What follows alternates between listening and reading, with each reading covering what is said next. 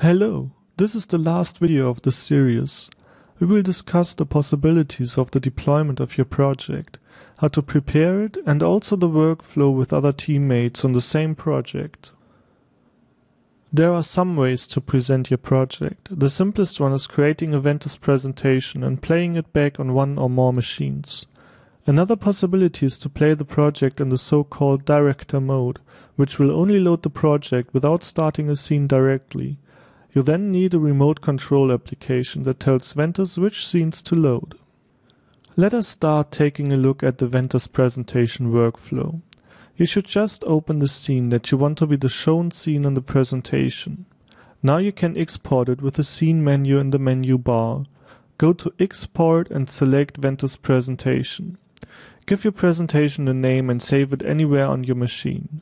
Ventuz will now ask you to choose which assets to take with the presentation.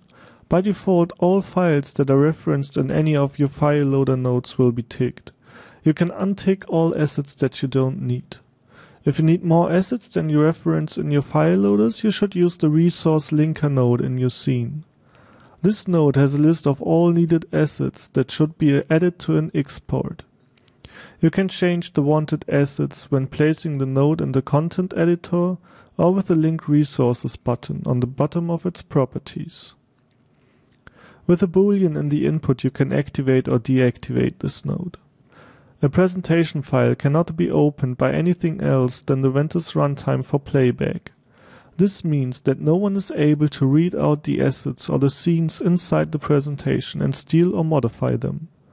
If you only deploy the presentation to a customer, he will not be able to use it for anything else than just playing it in a runtime.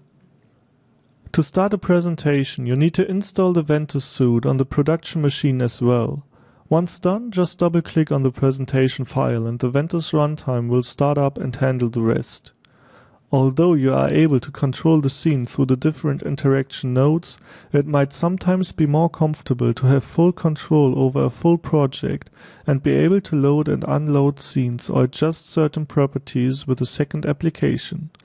This can be done by starting the project instead of a presentation with the runtime. Right-click on your presentation file and choose Start to do this. Now you could access the running project with any remote control application, for example the Ventuz Director.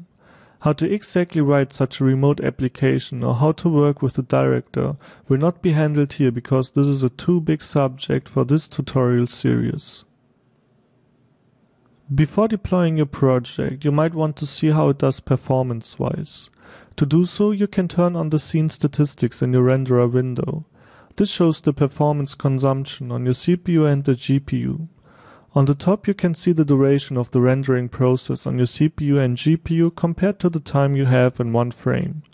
This is expressed as bars and a percentage. The bars also show which part exactly takes up so much time. Examples are the scene validation, the designer's GUI, or the multi-sampling of your scene. Below that, you see the current cluster clock, which is incremented by 1 each frame. Behind that, you see how long the runtime is running already. Here are the frame rate and the duration it takes to render one frame. There you can see the CPU load that Ventuz has on the total performance of the machine's CPU. CPU and GPU memory show the impact on the respective RAM. Below that, you see some GPU statistics, like the number of vertices, draw calls, uploads to the graphics cards, creation calls, and a resource counter. This should be enough for examining most of the problems that appear in your scene regarding the performance. You can turn on and off several options to show more or less information in the renderer window. More information can be found in the movie and layer processing, and AV inputs and outputs. The behavior can be changed with the last few options. You can turn off accumulated bars to show the exact timings of each process in the performance statistics. Show more than one frame, change the number of frames that should be used as a reference for the bars, and scale the statistics to the preview, which is useful when rendering a video wall project on your small renderer window in the design machine, which would otherwise result in a very small font. Lastly, you can stall the GPU, which prevents the graphics card from showing wrong results, which is happening often when the performance is quite good but the GPU just idles during the measurement. So often you can correct the results of the GPU bar this way, when it seems to be a lot higher than the scene structure would normally suggest.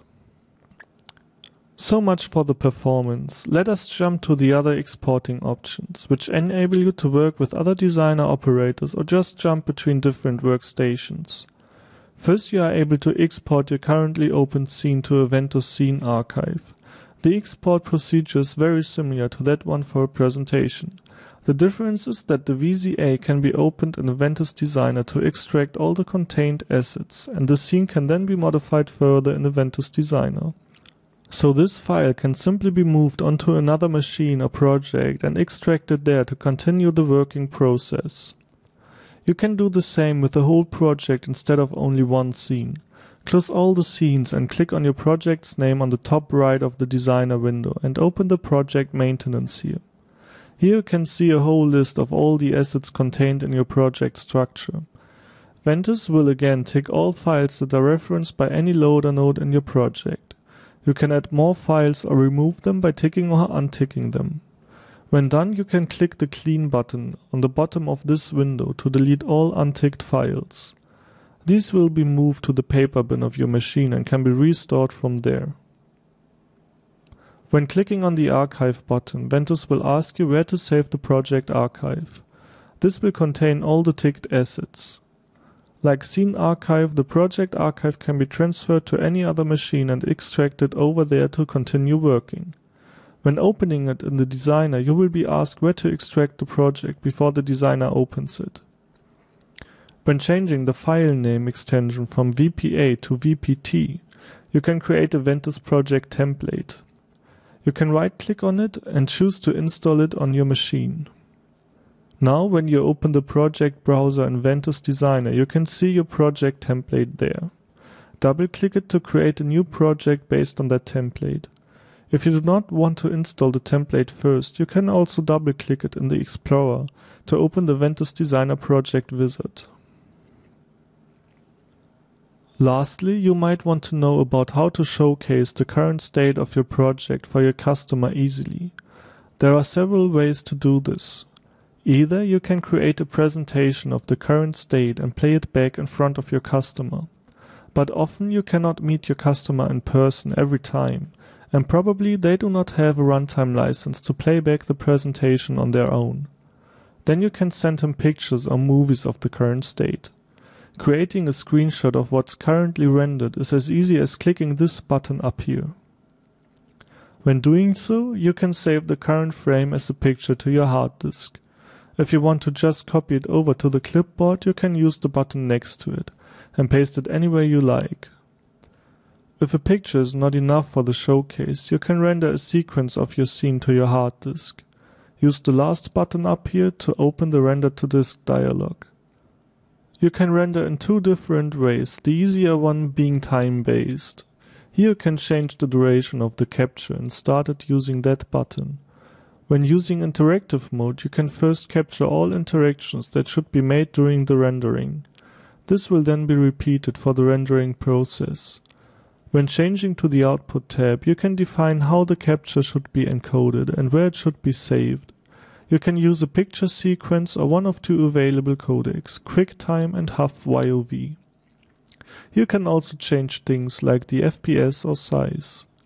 When done, you can send your customer the rendered movies or screenshots to give him an idea of where the project is going, or you can use the rendered images and clips for yourself and your Ventuz projects. This is it about this tutorial and closes the whole video tutorial series. We hope you got a good insight into how Ventuz works and are curious to learn more and finally use it in your projects. If you need more information regarding Ventuz in general or would like to watch more tutorials, visit our website ventuz.com.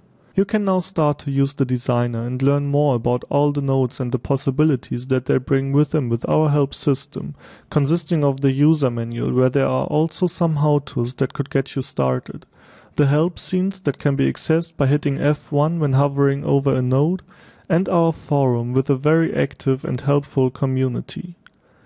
Also, you can of course book a whole Ventuz training course to get a more detailed or specialized look into our software. We hope you enjoyed this introduction and look forward to hearing about your astonishing projects you realize with our software.